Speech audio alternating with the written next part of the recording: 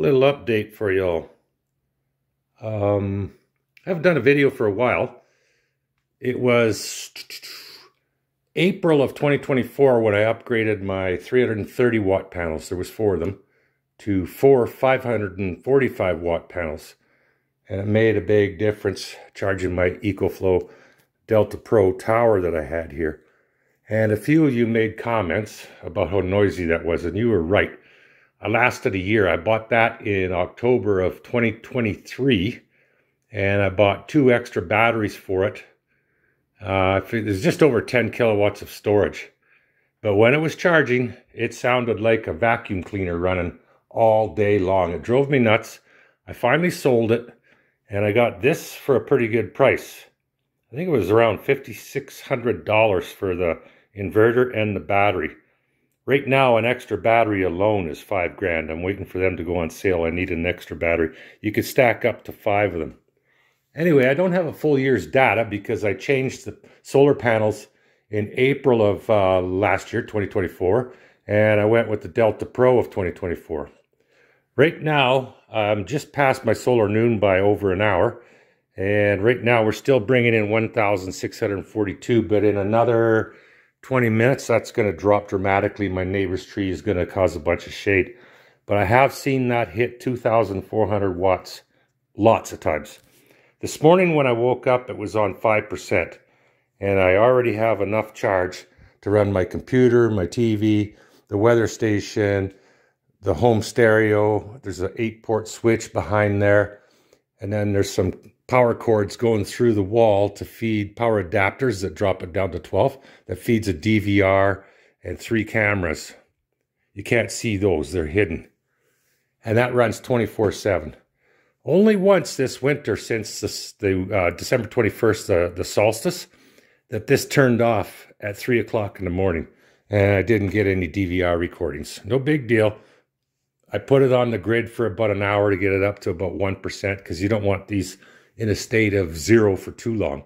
Anyway, I got my December bill, and I forget how much it was. It was around $850, something like that. That was the bill I got in December for November. And then the bill I got in December, or in January, the beginning of January, for December, I still have, I think it's a $561, $541. It's over $500 credit that I still have. And it's been a pretty mild winter. My girlfriend's in the Philippines. She's been gone a month. My boarder in the basement is house sitting. He hasn't been home since September pretty much. He's popped in to visit a few times. So I think the power company's going to end up owing me. The next bill I get's going to be pretty low. And today was actually not too bad of a solar day. It started out really blue.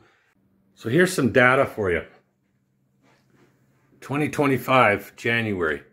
A negative number means that I sold, I don't know if you can see, yeah, there. You can see the negative number. I sold more than I purchased from the grid. It's the first time in January. I had a few low months there, right? But look at 2024. January isn't a record. February, that isn't a record. March, April, May, all those negative numbers, and there's almost a record. Actually, that is. July's a record. August, that's a record.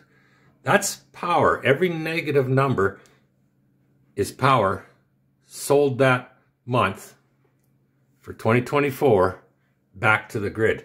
And there's the grand total for 2024, 6,086, almost 2 megawatt hours more I sold to the grid in 2024. And that's why I have a huge credit.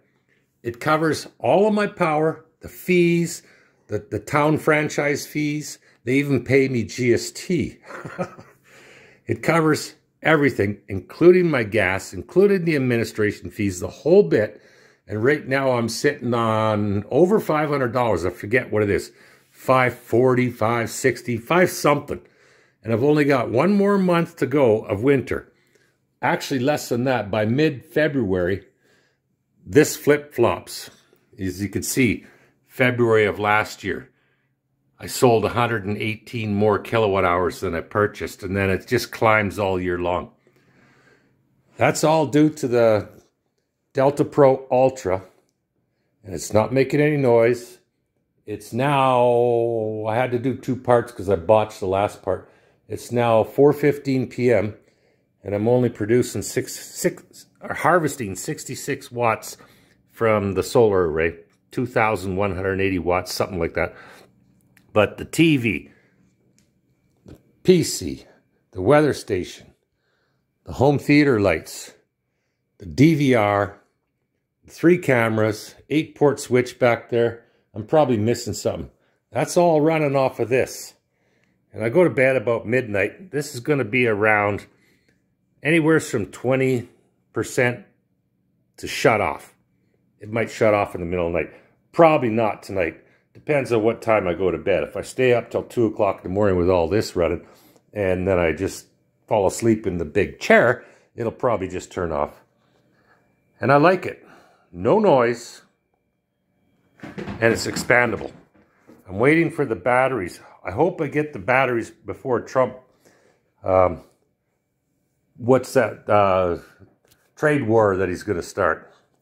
Tariffs. I hope I get a battery before that starts, because I'm going to have to pay 25% more if they add tariffs. I think. I'm not sure.